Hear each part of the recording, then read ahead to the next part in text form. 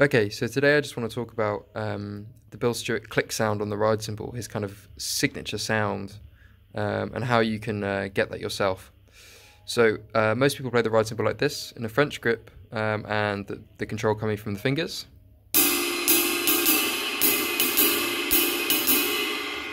Like that.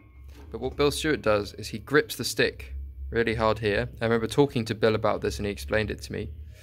So he grips it really tight here, and then there's an echo chamber he leaves here. So your fingers form this little chamber, as you can see. And with this grip and the chamber, you basically create the sound, the extra click that comes from the stick. So normally, with just the normal grip, it sounds like.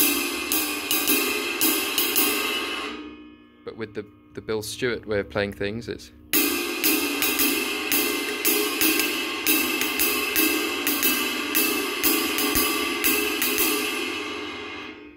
And that's how you get the Bill Stewart click.